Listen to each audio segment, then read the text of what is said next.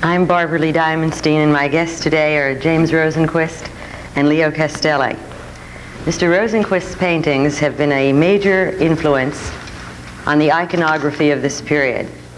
They are worked in a billboard style of magazine and advertisement images of American life. Mr. Castelli, who is the newly elected president of the Art Dealers Association. Not quite yet, I must correct there. I'm going to become, I'm only president designate.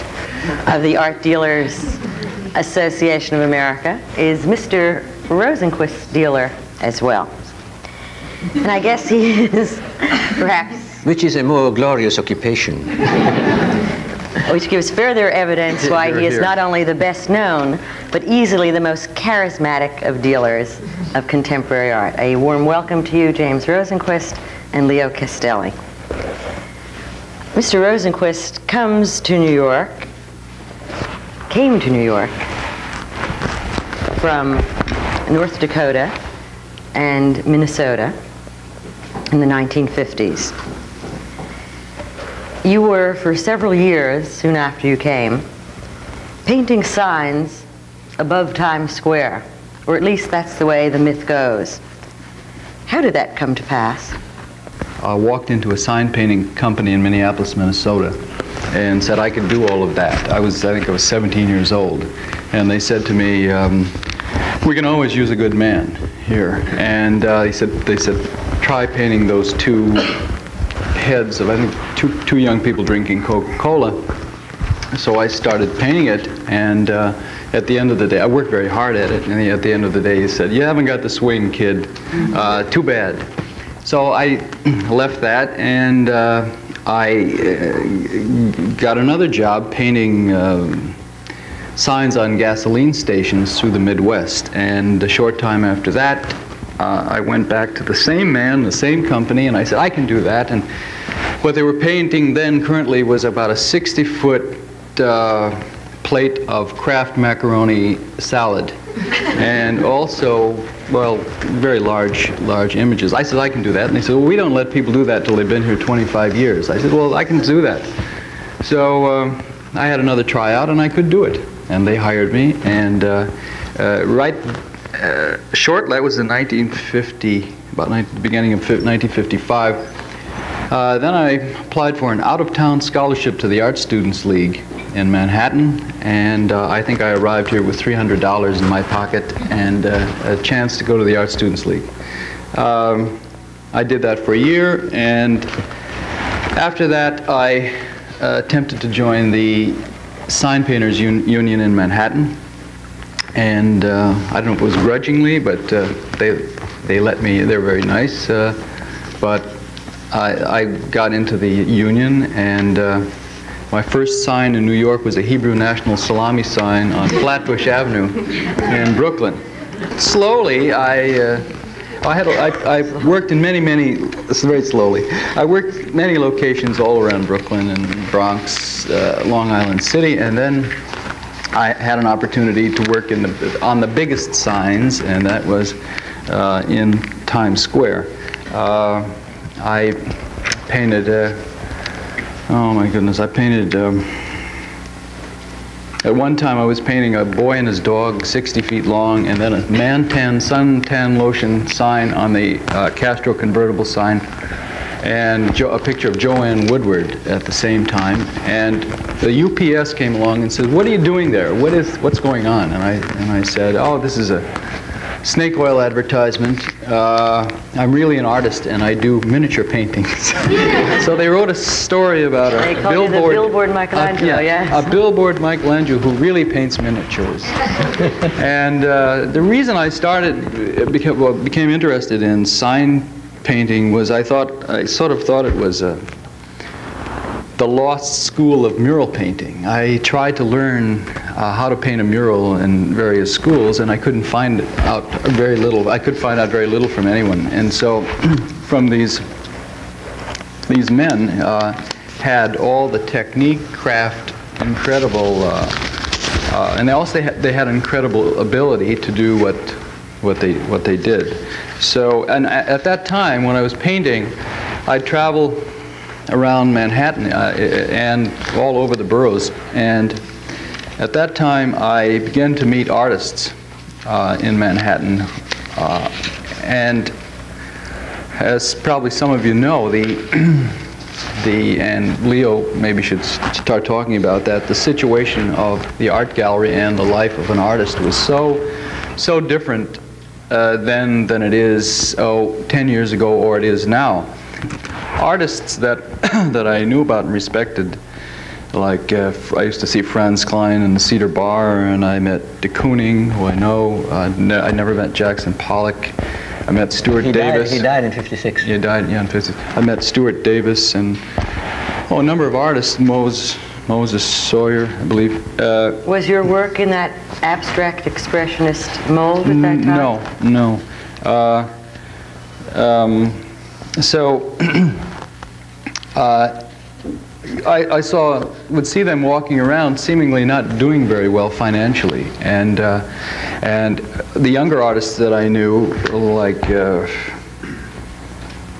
Bob Rauschenberg, Jack Youngerman, Bob Indiana, Ellsworth Kelly. Yeah.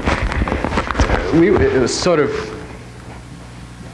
hopeless to see these giants or men from the WPA or the abstract expressionist artists who didn't seem to be doing very well, and if they didn't seem to be doing very well, like what could happen to us? Slowly, well, Leo, how things began to did Jim's change. work first come to your attention?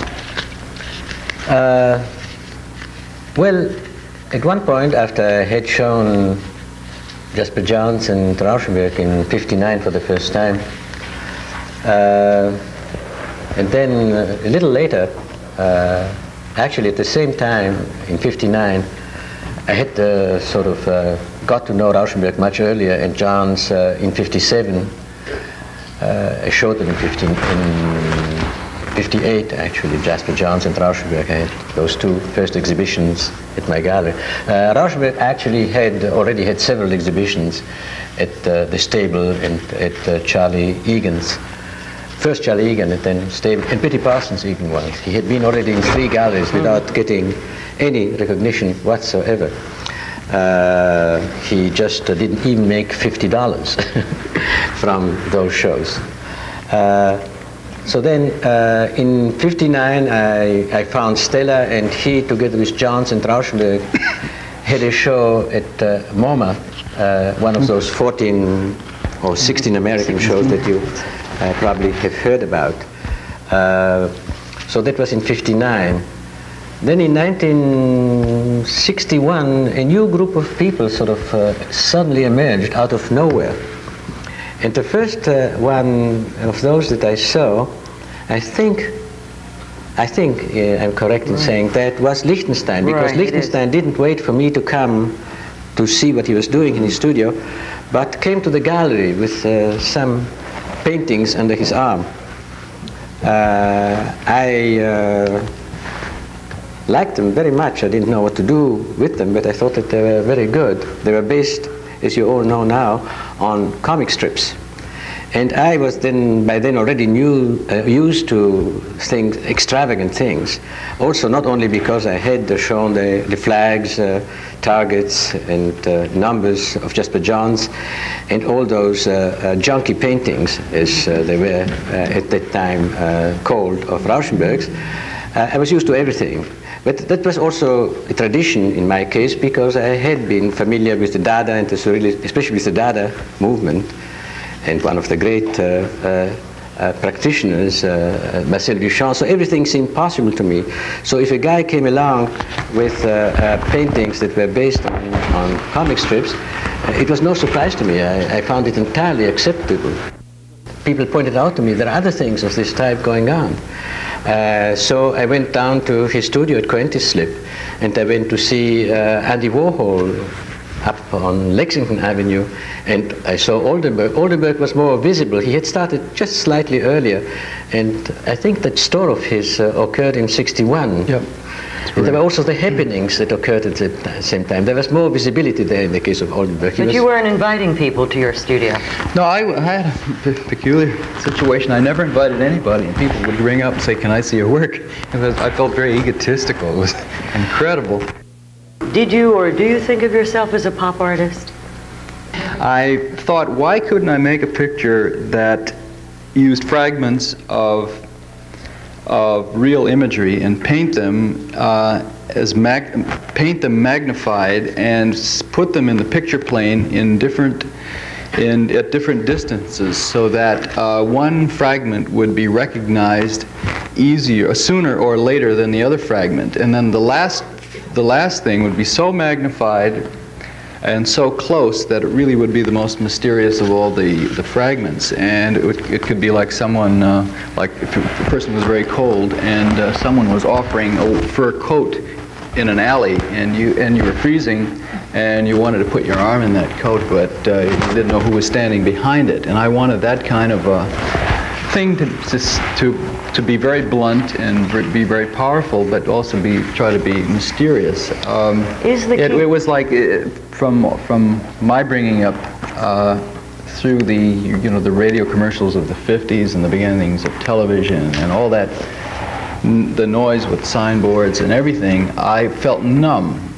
So the numbness that I was living in from my childhood, I thought I could work in that area. I thought I could do something with it. One of your best known and certainly most controversial works not only has a past, but seems to have a recurring present. I'm thinking of F-111, that 85-foot long, was it 10 feet high? Mm-hmm. Is it 10 feet high painting? That most recently, one was most recently reminded of when the B-1 bomber program was finally put to rest. But in the final analysis, is that painting that was done in 1965 about warfare, about the condition of artists, or about some other personal concern of yours? Well, when I began painting that, I had just studied Eastern philosophy in Aspen, Colorado, and I was told that income taxes were invented by the Chinese, and that was to begin a community, contributions from people to begin a community, to begin a society. You're supposed to contribute to do that. And then I saw myself living, I met Paul Berg from the St. Louis Post-Dispatch. He had just come back from Vietnam and did a report for the St. Louis Post-Dispatch about the war. I thought what it was like for a person or an artist to live now in this society, and I had the strange. I also saw a huge obsolete bomber in Texas, and a number of things started getting up off the chair to make sketches and ideas about doing this painting that I did or whatever. But anyway. I thought, what a joke it would be if I made a painting of something, a war tool or image that people had already paid for with their taxes, that already had done it. So it really would be crazy if a person or persons who already had done that would be made to buy a picture of something that they'd already bought, already been made to buy. So, and I never expected that. It was like a big joke. It's like my life felt like a joke. So I did it and showed it.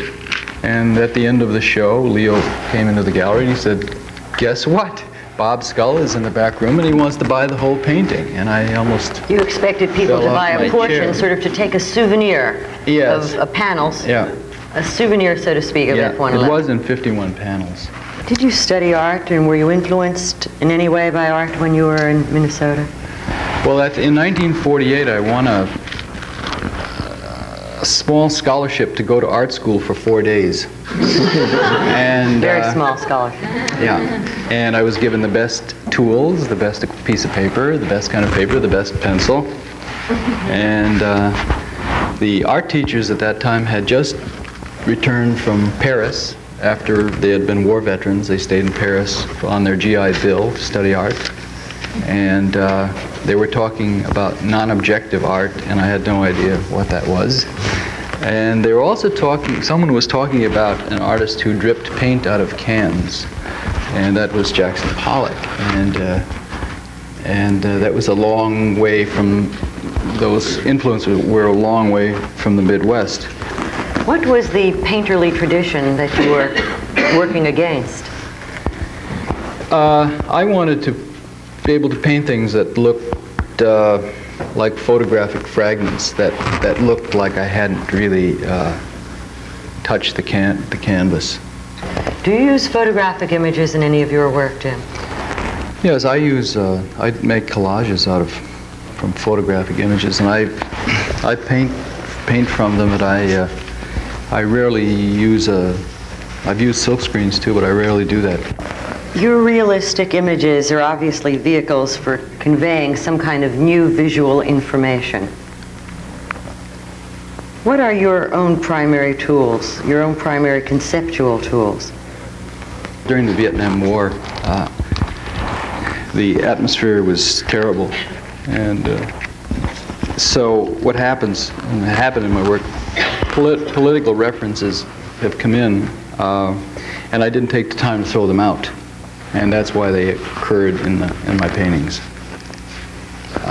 It's like working to throw out bad feelings. I remember I was in 1968. I had a brand new studio, and I was making a new painting called Horse Blinders, which meant going straight ahead. And then the assassinations began to occur, and then I began to feel like I had a ball and chain around my ankle. My things changed, and the whole painting changed. Leo, to what extent does your own aesthetic judgment influence the artists whose work you represent? I never try to influence the painters who are affiliated with my gallery in any possible way, telling them to paint small paintings because they are more sellable. He certainly, in that respect, is the greatest sinner of them all. And there were no market considerations. There's nobody who painted painting as large as his. Actually, my gallery uptown seemed to be the arena where he really went to town and painted all the walls like in F111, and then had to wrap around. Well, F111, you say that it's an 84-foot painting, but that's just accidental. It's wrapped around the gallery, and the gallery happens to have 84 feet of wall space. And then I covered the floor with the dry ice. And then at one point, he was not even satisfied with doing the walls. He also did the floor. Of course, those paintings seem to be hardly sellable, but they did sell nevertheless, because there are some imaginative collectors, thank God, very few of them, who do really buy those things. God knows why, but they do. And one of them used to be Skull, whose collecting ambitions were boundless, and he's greatly to be admired for that. It's a pity that, well, as everything has a beginning, a middle, and an end, he wore out, well, through various circumstances of his life. But another one who had the same gigantic approach to collecting and still is very active is Dr. Ludwig in Cologne, in Germany, who bought the other 84-foot painting called Horse Blinders that he just mentioned. Then he simmered down a little bit. He just made paintings that were merely occupied the long walls of the gallery, just 24 foot or so each.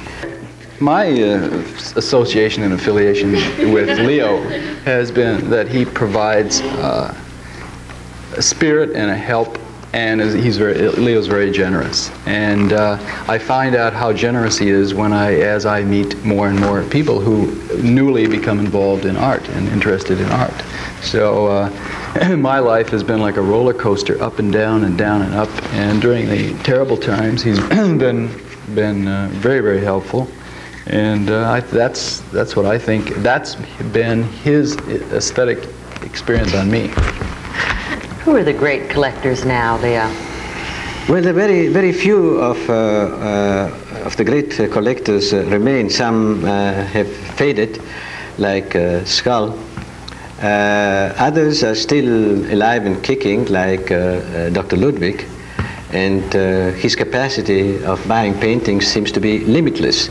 He's filled museums all over the world. Apart from his own museum in Cologne, there'll be a new building because he has burst the bounds of the existing building. He has paintings on loan all over at the museum in Basel, in Vienna, in East Berlin. In Tehran, he had a show now of his a selection of his works. The other great collector, very strange, idiosyncratic man, is an Italian, Count Panza, who was even more curious than Ludwig in his collecting. He has a palace in a place called Varese near Milan, beautiful early 18th century palace. And he just transforms his stables in art galleries. After exhausting the space that he had in the palace itself, he started using the stables, the attic, everything. And he has absolutely gigantic works there by, say, Naumann or Serra or Morris or Wells. But up to the most recent manifestations of conceptual art, he has many paintings of Rosenquist too that he bought in the early period.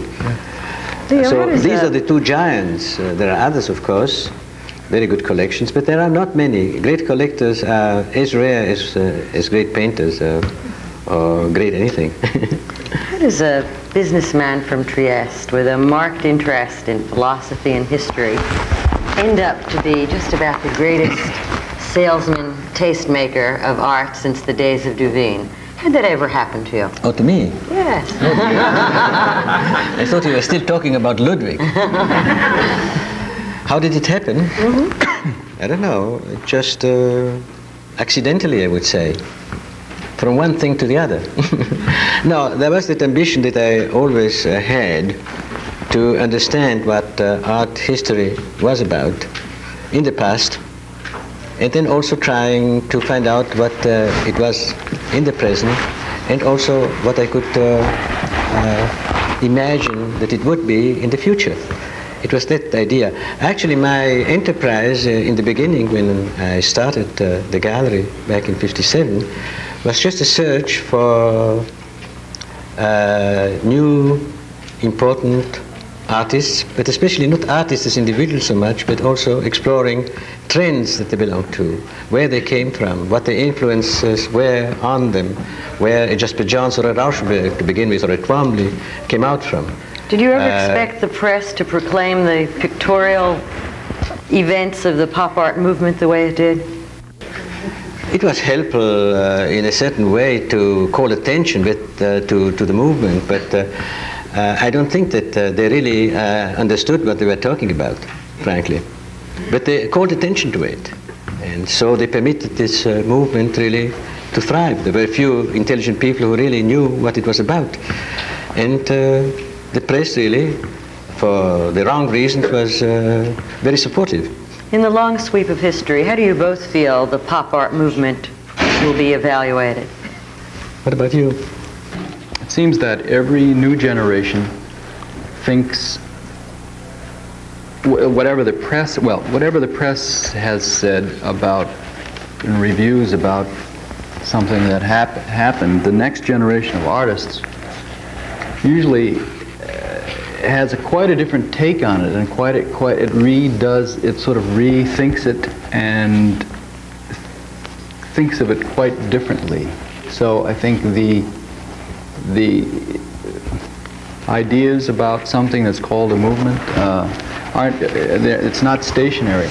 I think it changes. I think each generation reevaluates it, and so then it becomes more or less important as time goes by. So I think it's very healthy too. Thank you, Jim Rosenquist. Thank you, Leo Castelli. And special thanks to you for being with us, too.